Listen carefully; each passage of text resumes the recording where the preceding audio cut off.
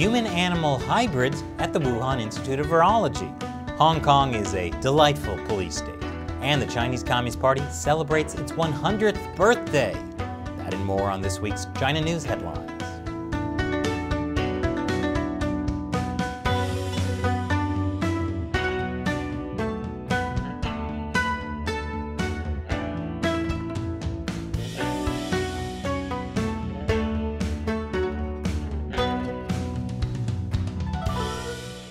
Welcome to China Uncensored.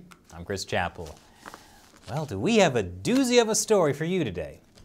So by now you know how the U.S. was partially funding gain-of-function research at the Wuhan Institute of Virology, where many suspect the coronavirus pandemic leaked from. Just a reminder, gain-of-function research is where you make a virus more deadly or contagious to humans. Supposedly this research is done to prevent pandemics. Not working so well, is it? But anyway, you might be wondering, how did researchers at the Wuhan Institute of Virology take bat coronaviruses and make them contagious to humans? Well, their answer was human-animal chimeras. That's an artistic depiction. A human-animal chimera is what you get when scientists inject an animal with human cells, or engineer them with human DNA so the animal has certain human characteristics.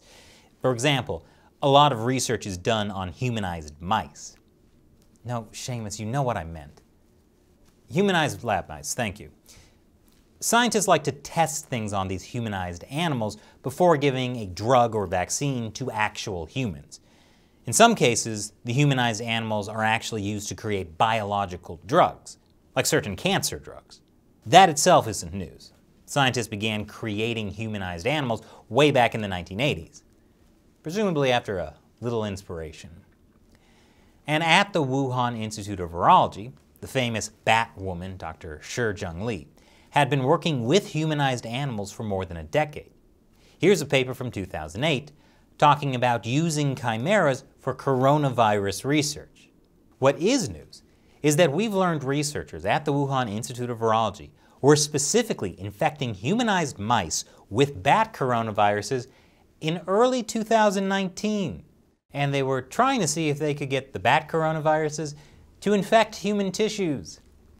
I wonder if they were successful. But of course, we may never know for sure because the Chinese Communist Party is preventing any investigation into the Wuhan Institute of Virology. And they destroyed a lot of the lab's research last year. So we have no idea if their research was connected to the coronavirus that became a global pandemic. But at this point, the more I listen to the science, the more terrified I become. This is how we get Planet of the Mice. But with that out of the way, this week on July 1st, the world wished the Chinese Communist Party a happy 100th birthday. And there's a lot to celebrate. Not only has the Chinese regime killed way more people than any other regime in history, but it's also actively made the world a worse place. Global pandemics are just the tip of the iceberg.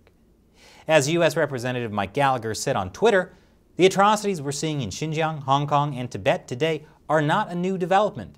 From the very start, brutalizing its own population was hardwired into the CCP's core DNA, which is why he led a bipartisan resolution in the House of Representatives to send the CCP a birthday card, condemning China's gross violations of human rights. And considering the Chinese Communist Party is literally harvesting the organs of prisoners of conscience, when I say gross human rights violations, it covers all meanings of the word gross. But July 1st has an even more special meaning to the people of Hong Kong. Not only is it the 100th birthday party for the CCP, it's also the 24th anniversary of when China took control of Hong Kong in 1997, and the 1-year anniversary of the national security law that took away Hong Kong's freedoms. Now, you might have heard the national security law resulted in a mass exodus of Hong Kongers from the city. I'm happy to say that's coming to an end, because in April, authorities passed a law that could be used to stop people from leaving the city. Why would they want to leave? Hong Kong is becoming a delightful police state, which is what a senior journalist for the now defunct pro-democracy newspaper Apple Daily Find out when he was arrested at the airport this week. As pro-Beijing lawmaker Alice Mack said, if it's a police state, why not?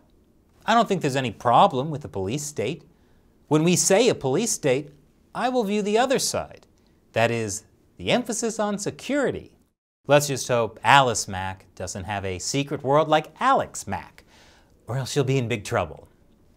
But to help in the transition to becoming a police state, Hong Kong's security chief John Lee has been promoted to the #2 official. There's certainly a lot to celebrate. But please don't, because Hong Kong police have refused to allow a rally marking the handover. And it's not just Hong Kong winning at human rights. China overall has the best human rights in the world. I'll show you how after the break. Welcome back. To mark the 100-year anniversary of the Communist Party released a white paper about how great human rights are in China. For 100 years, the CPC has always put people first, applying the principle of universality of human rights in the context of the national conditions. Yeah, human rights aren't universal. Each country decides for itself what human rights means. The West shouldn't force its values on China. The Uyghurs are very happy living in their police state paradise, so stop talking about them. How does China define human rights? China's white paper says it regards the rights to subsistence and development as the primary and basic human rights, and believes that living a life of contentment is the ultimate human right. Like how the Great Leap Forward resulted in so much food production, people had too much to eat, and then had to fast to lose weight. Unfortunately, 45 million people accidentally ended up fasting to death. We just did an episode about the Great Leap Forward, so check it out if you'd like to learn more. Good news! The CCP is bringing its version of human rights to the rest of the world. According to rights group Safeguard Defenders, the UN is helping China expand its global policing. Are you saying we can all benefit from the wonderful kind of police state they have in Hong Kong? The United Nations Office on Drugs and Crime, essentially the UN's anti-corruption body, has signed a cooperation agreement with China's National Supervision Commission, its massive extrajudicial policing force, and is refusing to release the secret content of this agreement. And everyone loves a secret, so how could that be a bad thing? Now don't get crazy. China's National Supervision Commission is only targeting a small minority of the world's population. Only about 300 million people. It exists outside of any country's judicial system, so it's basically a way to make people disappear. You know, like a magic trick. Everyone loves magic tricks. Especially university students. Especially Chinese university students studying in Australia. That's why the party is keeping a close eye on them, so they, or their family back home in China, can also disappear at any time. That's according to a new report by Human Rights Watch. Despite studying thousands of kilometres away from China, many Chinese and Hong Kong students in Australia are harassed and intimidated into censoring their speech and actions. I have to censor myself. I come to study in Australia, and still I'm not free. There were attempts to dox me, and someone leaked the name of the building I was living in. If you protest against the Chinese Communist Party abroad, they will find people you love to make you pay. Yes, the Chinese Communist Party has a special kind of magic.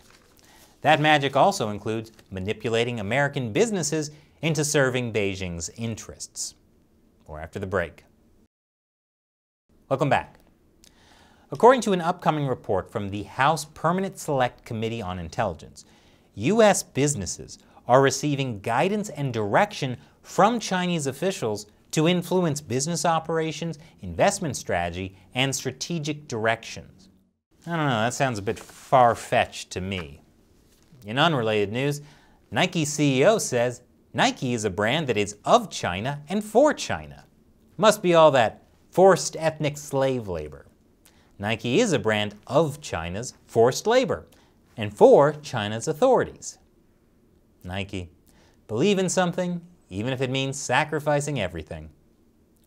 Of course, since the Nike CEO says Nike is a brand that is of China and for China, I guess that means it's not the brand of America, so we should probably all stop buying it.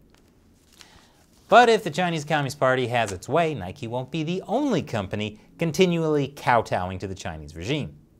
Every company and government really should as well, if they know what's good for them. That was one message from Xi Jinping's speech celebrating the party's anniversary. That was after a week of celebrations that included a very normal art performance that did not look anything like a dystopian Apple ad or North Korea on steroids.